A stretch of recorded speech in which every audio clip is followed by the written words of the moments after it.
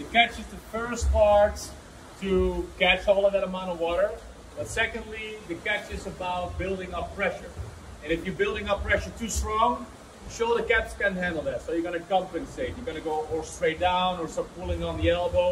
And when you're doing that, you're only going to grab a small amount of water. So it's way easier to start out really easy on the catch, grabbing an whole bulge of water and accelerating that all the way towards the end. It's like you want to use a ball for that one. You want to grab a ball. So, and it's not a tennis ball, it's more like a beach ball. When you do your stroke, you want to get over that ball, grabbing it with your forearm and accelerating that push all the way towards the end.